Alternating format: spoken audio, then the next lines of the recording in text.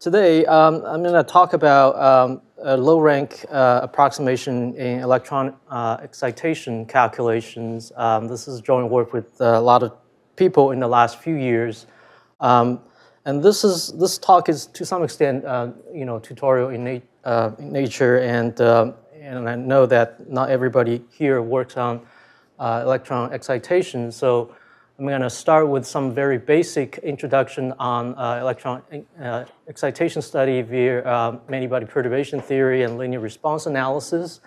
Then I will focus mostly on try to use low-rank approximation techniques to construct the Hamiltonian for what's called beta-salpeter equation. And I talk about the specific technique called interpolative separable density fitting, and I'll give some examples to demonstrate the both the accuracy and efficiency of this technique in the context of solving the beta-salpeter equation. So what we're interested in here is a quantum many-body system for a many electron system, like molecules of solids. Mathematically, as we all know, this is typically described by a many-body Schrodinger's equation, which is an eigenvalue problem. H psi equals psi ei. Where E is the eigenvalue and psi is the eigenfunction. So these are many-body wave functions. And I specifically labeled the number of electrons for the system as n. And the Hamiltonian, many-body Hamiltonian looks like this, which has the kinetic energy terms and potential energy and so on and so forth. And the eigenvalues are ordered, in an increasing order with E0 being the ground state. That's where the molecules and solids typically stay in. And then you have higher energies, which corresponds to excited states. These excited states can be reached by basically perturb the system with some external perturbations, fields, for example, in the sort of what's called the photoemission spectroscopy study. The system can be perturbed by some photon source to knock out, for example, one electron from the system, and the kinetic energy of this electrons can be measured. And that allows you to deduce basically the excitation energy, which is basically the difference between the excited states for n minus one electron system, ion, and the original n electron system at the ground state. And then you can use this sort of experiment to actually get the energy momentum dispersion curve. This is typically done through this what's called angular resolved photoemission spectroscopy, RPAS, and that ultimately allows you to actually obtain the band structure of the material. So this is one type of excitation that people often study. And another type of electron excitation is what's called neutron excitation. So the molecules or solids can absorb a photon and then promotes an electron from what's called occupied state to an unoccupied state. So the electron will stay within the system. System stays neutral. And then you can actually study this. Basically, that will give you what's called optical absorption curve. And the position of these peaks basically gives you the excitation energy. So the amount of energy it takes to excite a system from one state to another. So of course, in theory, so these are experiments, but in theory, you can calculate all these excitation energies by basically solving this many-body Schrodinger equation by computing the eigenvalue. If you can do that, and then you basically take the differences between excited states and ground state, and you can get the excitation energy. And of course, we know that this is prohibitively expensive for a system with more than a few electrons. So, another way, an alternative way to study this sort of electron excitation is to focus on some kind of low-dimensional observables. And this is, one of those observables is called Green's function, right? So what the one particle Green's function is essentially the expectation value of basically what's called the creation annihilation operator, okay, written here in the sort of a Heisenberg picture. So what you can look at this is basically you can think of this as electrons. So you apply a creation operator on the ground state wave function, okay, and then propagate that wave function by this exponential of the Hamiltonian from T2 to T1, okay, and then apply annihilation operator to annihilate electron to get another wave function. And then take the inner product of that wave function with the ground state. And then you can, this phase factor is not that important. And then you have to, this things depending on whether T1 is greater than T2, there's some kind of a time ordering issue here, but that we can ignore. So you can also interpret this as essentially this one particle Green's function as the probability of measuring the presence of electron when electrons at R1 and T1 when an electron is added at R2, T2, okay? So this is one of the observables that we can study. And then you can also, so this is for basically ionization excitation. For neutral excitation where electron is promoted from occupied state to an unoccupied state and creating what's called an electron-hole pair, we study in that case, we study a two-particle Green's function for the electron-hole pair. And you can write down a Green's function, a Green's function for two-particle excitation.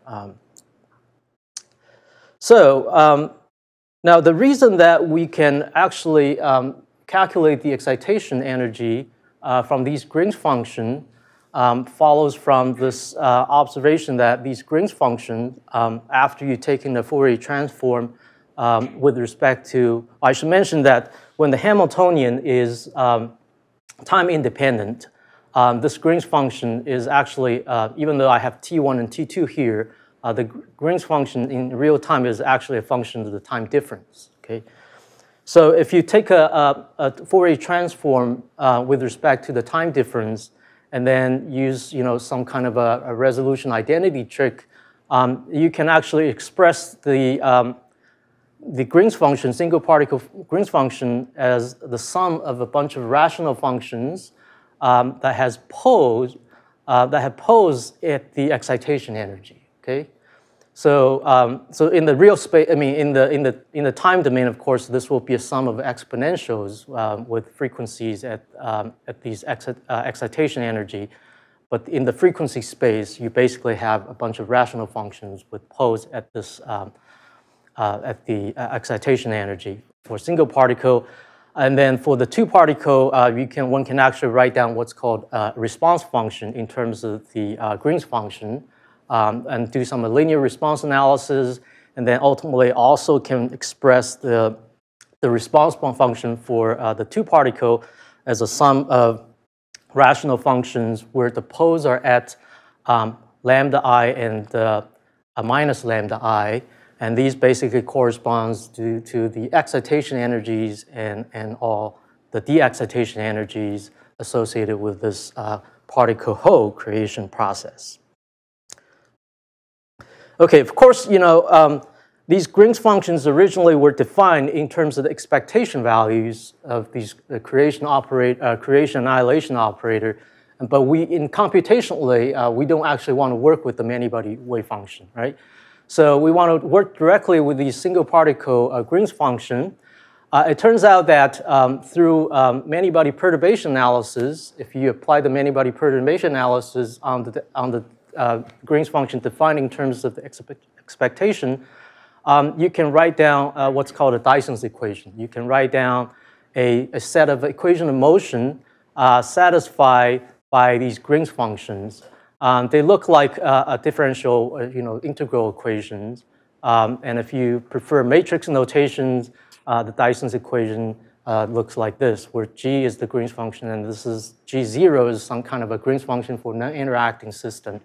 And these Dyson's equation include this term called self-energy, which is a energy term that sort of is the energy an electron exert on itself through its interaction with many other electrons. This is a sort of a nonlinear sort of a system that you have to solve, and it's frequency dependent. Typically, so our goal is to try to figure out the pose of these Green's functions, right? So these pose corresponds to the excitation energy.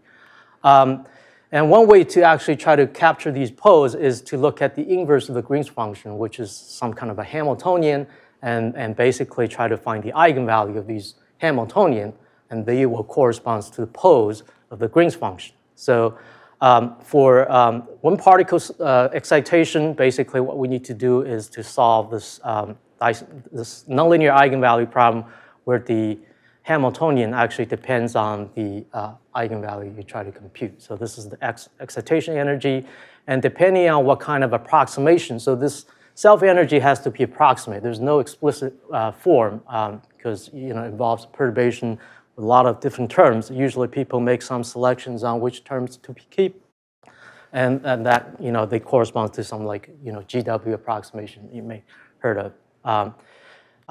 Similarly, for two-particle Green's function or response functions, you can work with the inverse of that, which gives you an eigenvalue problem, which is called the beta-salpeter equation. Okay, so I'm going to focus on the beta-salpeter equation for the rest of this talk. So this equation, it's an eigenvalue problem. It's not a many-body system, but still it is somewhat difficult. Somewhat expensive to calculate because the dimension of this system, because we have two particles involved, is basically proportional to the number of occupied states times the number of unoccupied states. Both of them are proportional to the number of electrons. So this beta-salpeter Hamiltonian has this 2 by 2 block structure.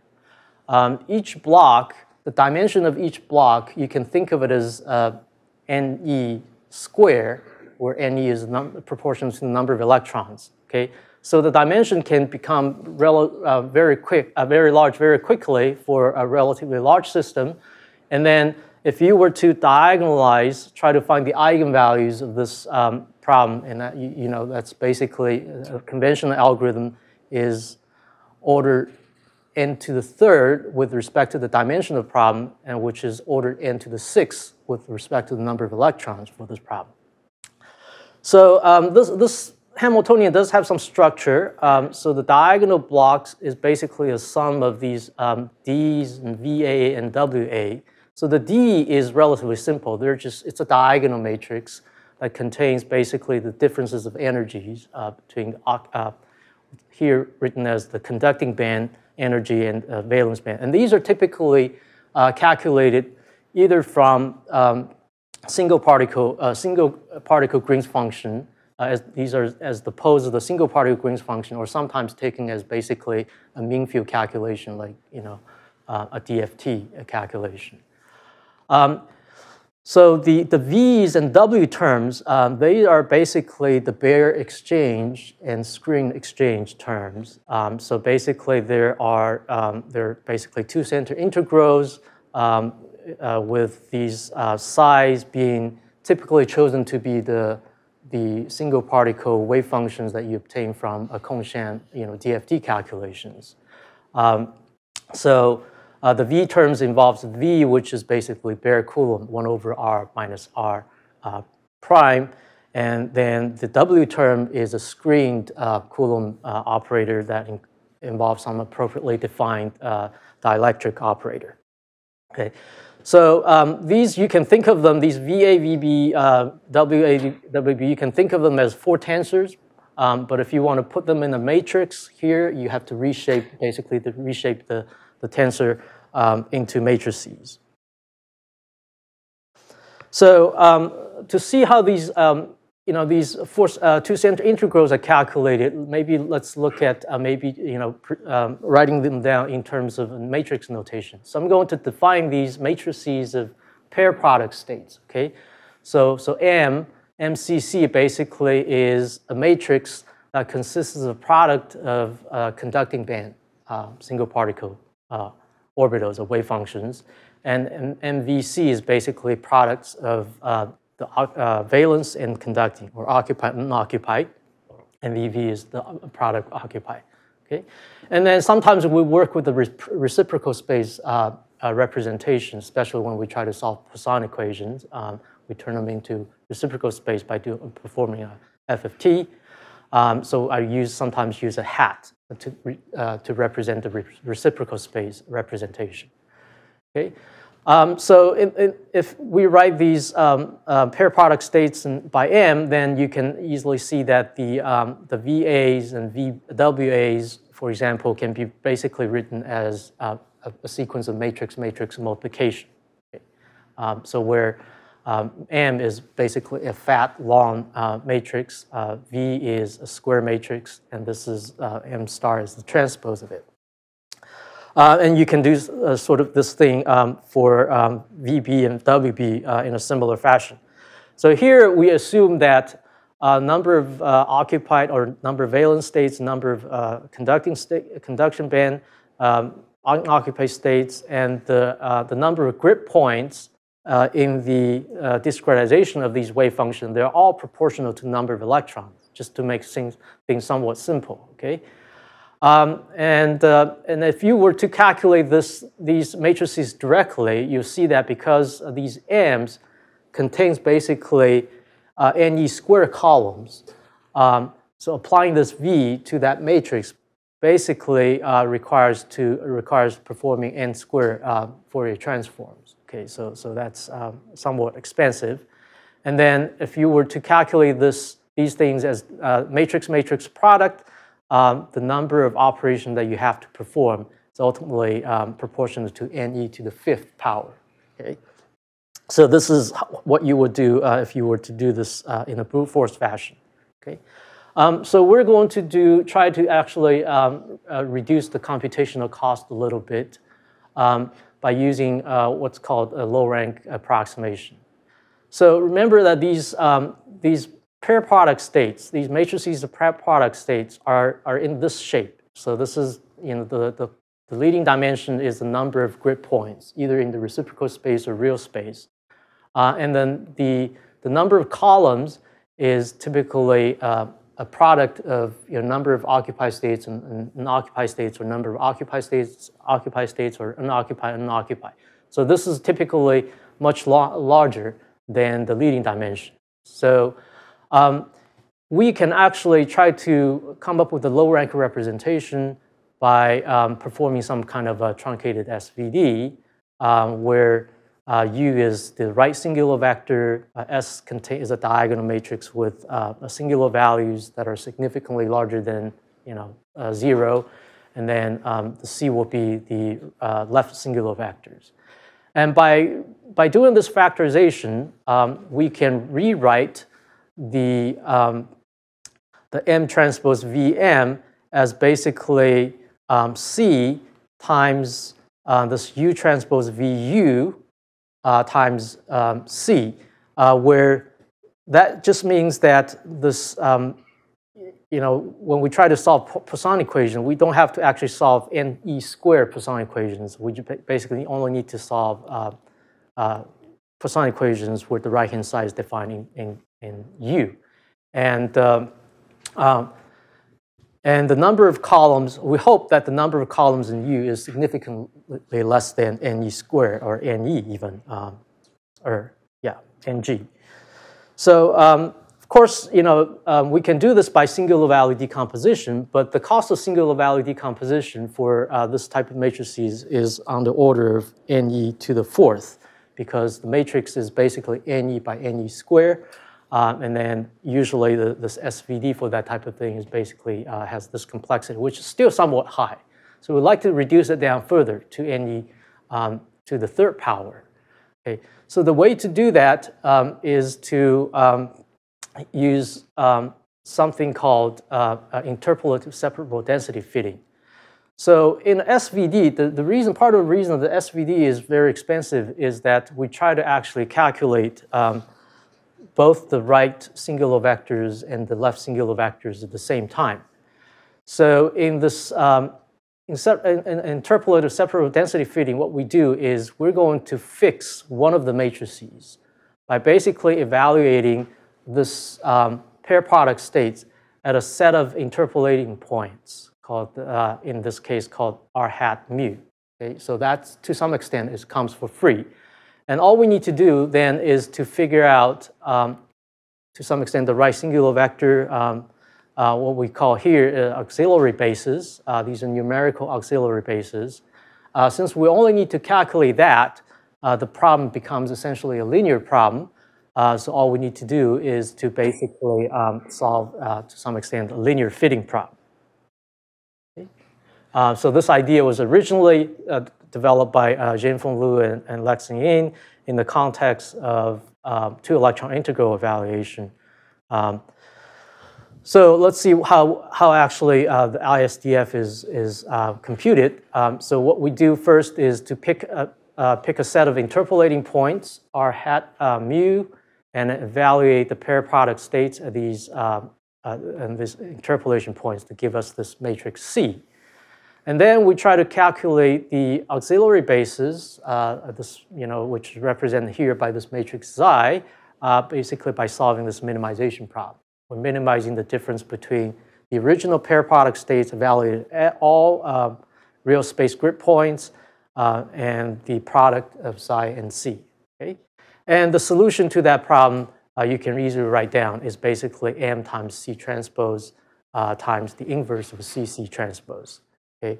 However, if you were to solve this problem like this, this is a brute force approach, the cost will be somewhat high because even the matrix multiplication, the m times c star, c transpose, or c times c transpose, that cost will be order n to the ne to the fourth, because these matrix element, there are ne matrix elements there, and each matrix element takes ne square operations to perform. Now, there is a way to significantly reduce the cost of doing that because these pair product states has a certain special structure.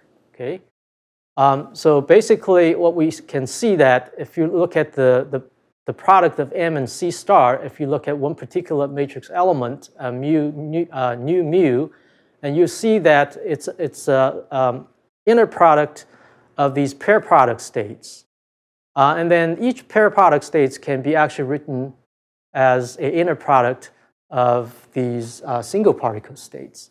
So by writing this long inner product as a product of two shorter inner products, you can actually reduce the cost of a single matrix element from order n square, ne square, to order n. Okay? So that allows us basically to reduce the cost of all these matrix multiplications from order n to the fourth to order n to the third power. Another question that I haven't really mentioned is how do we pick the interpolation points? Okay? Of course, you can do this randomly in some fashion, but this is not optimal because if you were to pick this randomly, you most likely will have to pick a lot of points for this approximation to be accurate. So ideally, what we would like to do is to pick these interpolation points so that the rows of the C matrix, which is basically this pair product states evaluated at this interpolation point to be maximally linearly independent. Okay? This can be achieved, for example, by using QR factorization with column pivoting, or sometimes called the rank revealing QR factorization. So what you do is you try to permute the rows of the pair product states so that when you do the QR factorization, the diagonal of the R triangular factor will have a large element. And we don't actually use the factorization itself. The factorization returns, what's important is that the factorization returns this permutation matrix that tells you how to select these rows of the pair product states. Okay, but the rank revealing or QR factorization with column pivoting is still expensive. It's still order n e to the fourth.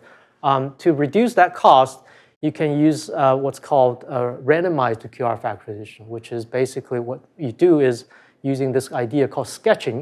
You randomly select rows of this M matrix, pair product state matrix, and take a smaller number of them and do a QR factorization. That allows you to reduce the cost down to NE to the third power. Okay. And that's acceptable. And in most cases, that's what we use to do this kind of, to pick the interpolation points. But for problems that we know a lot about, another technique is to use the geometry of the problem. Basically use what's called the centroidal-Voronoi tessellation to basically partition the domain, computational domain, and select these interpolation points. Weighted, basically this can be done by what's called k-means clustering, weighted by the electron density of the molecule or solids. Okay, so this work was developed by Ling and his collaborators a couple years ago.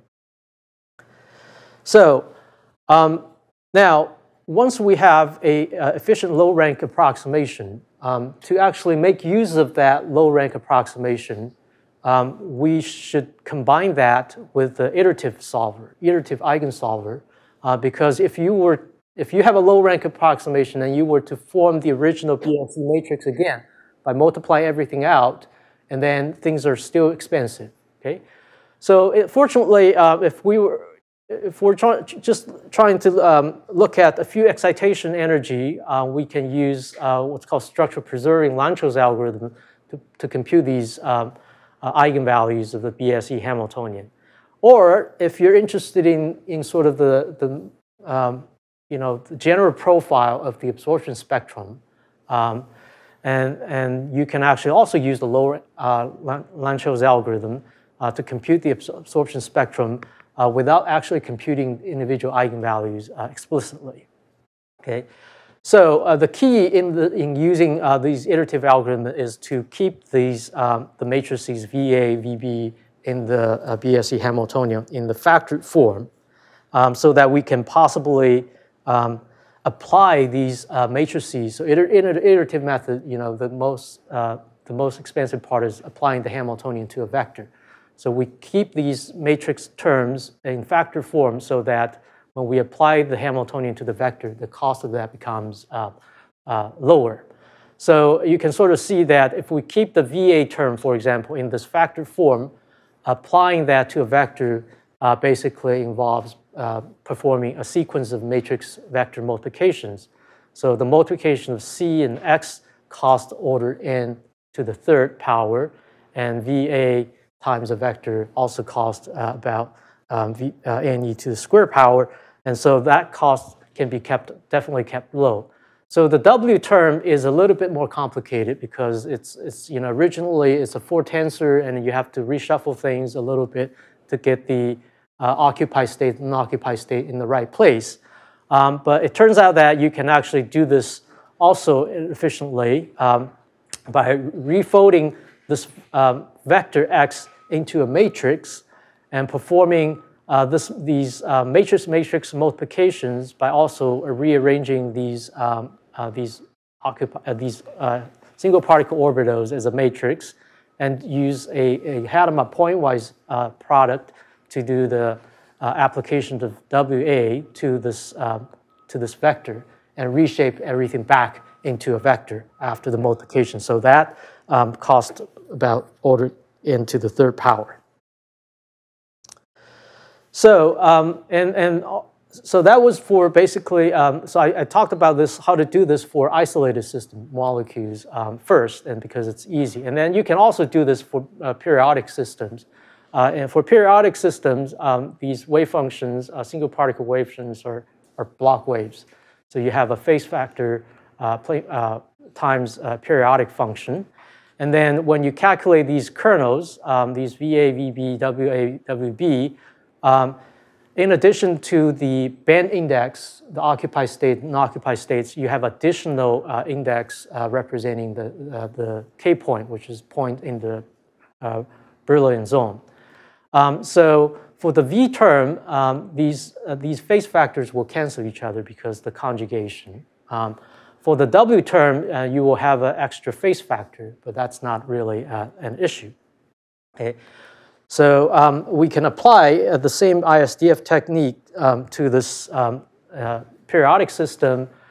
So this pair product state will become even longer because you, in addition to the occupied and unoccupied indices, you have also K indices, okay? 2 K indices. But in practice, in this field, that for periodic systems, the number of occupied states and unoccupied states are typically chosen to be very, very small number compared to molecules. And the number of K points typically can be very large. Okay?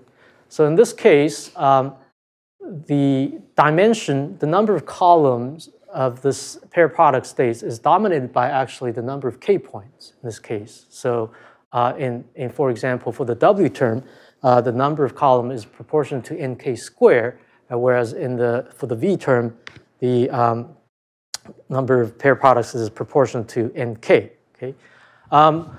So we try to do low rank of factorization, use ISDF. Again, the key point is that we try to come up with the low rank representation with the number of auxiliary bases is independent of the hope that this number of auxiliary bases is independent of NK, number of K points.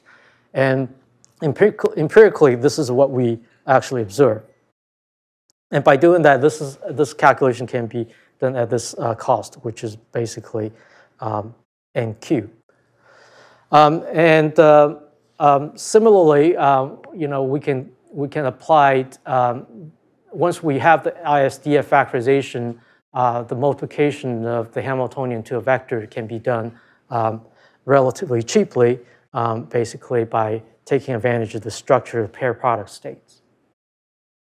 So now let me give you some examples of how these things work in practice. So first set of examples are isolated systems. So they're relatively small.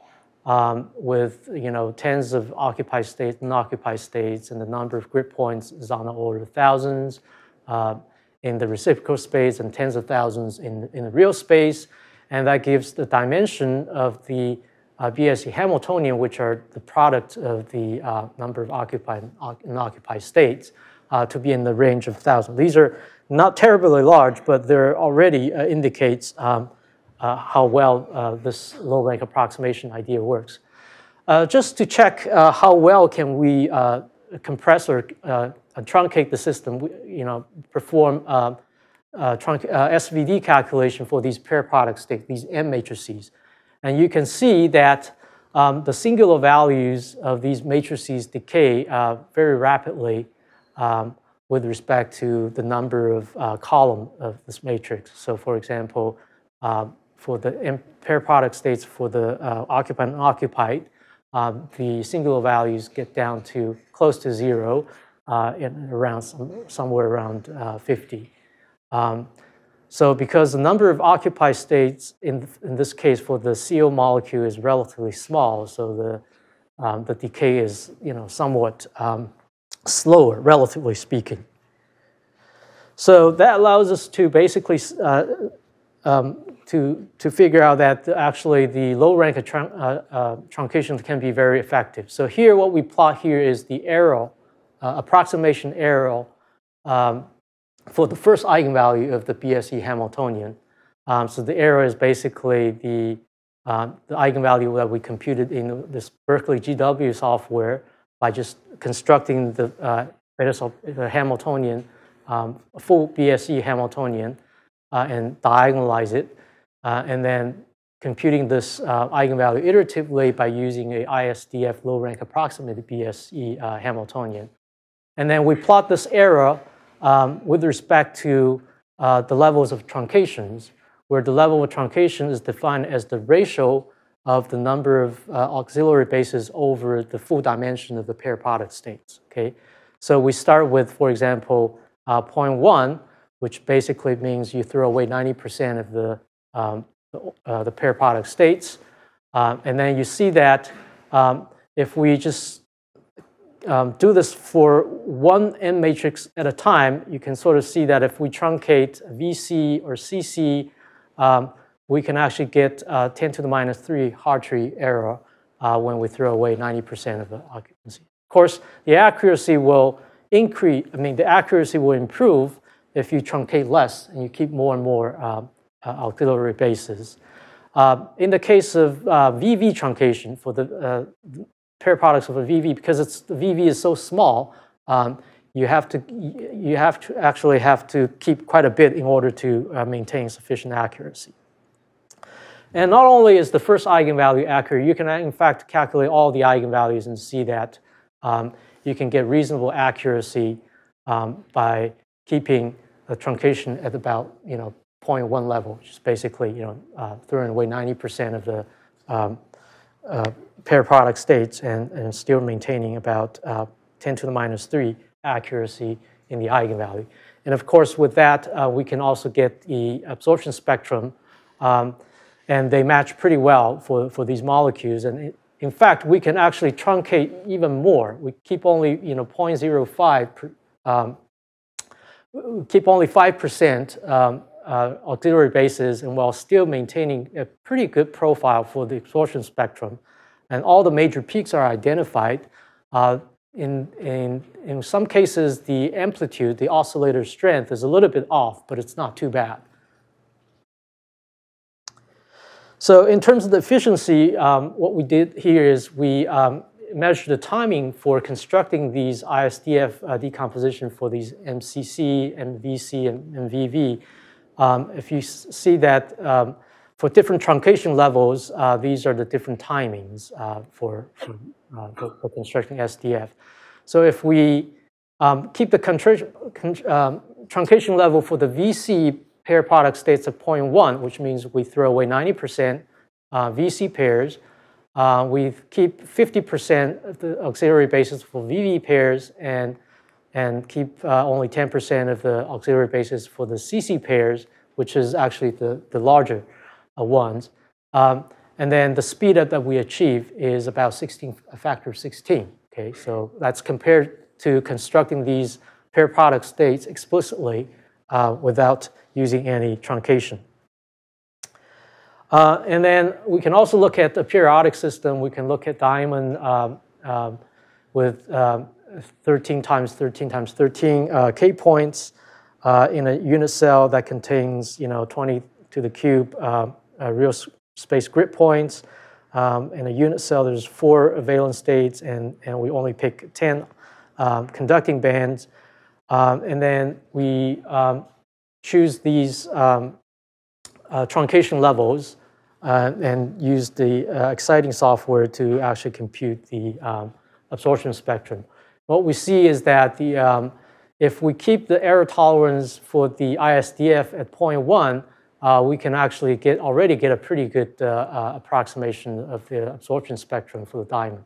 And if we relax it a little bit more, we still don't lose too much. And this figure shows basically the accuracy of the ISDF approximation with respect to the truncation level. So, and you can see that this 0.1 basically corresponds to truncating over here, which is very, very aggressive to some extent. And then also in terms of the efficiency for the periodic system, you can see that this is, of course, a relatively small system. It's implemented on a single node on a laptop, basically. And the ISDF construction takes about 3 minutes to do, whereas the conventional construction of the BSE Hamiltonian takes actually quite a lot of time, even a parallel computers, 6 hours on a system with 13 nodes and 13 cores per node. So this is a dramatic speed up for actually constructing the Hamiltonian. And for calculating the absorption spectrum, it takes about 24 minutes to do all these matrix vector multiply. I believe 150 of them, whereas the full diagonalization of the Hamiltonian takes about 4 hours. So this is a lot faster. Okay, now let me conclude. So I talked about using basically this ISDF low-rank approximation to sort of reduce the computational cost for for solving the BSC problem. And I think the reason it works, there are two aspects. So for both for isolated system and extended system. The reason that it works is twofold. I think first of all, these pair product states, to some extent, they contain redundant information. So that's why the low rank approximation can be useful, even though these single particle states, of course, are orthonormal. They're full rank. But when you multiply them together, they become linearly dependent. Okay. Secondly, I think what's important here is also this is different from sort of a traditional calculation. So BSC, all these many-body perturbation theory, they're approximation, they're approximate models, which means that the numerical solution only needs to be as accurate as the accuracy level of the model. So you don't actually have to calculate all these eigenvalues to the last digit accuracy. So that's why all these things work in this context. Okay, and I talked about where the efficiency of ISDF come from. They come from the efficient solution of the Poisson problem, reducing the number of auxiliary bases. They come from the careful selection of the interpolation points, and they also come from being able to efficiently apply these low-rank representation of the operator to the vector due to the pair product structure of these matrices.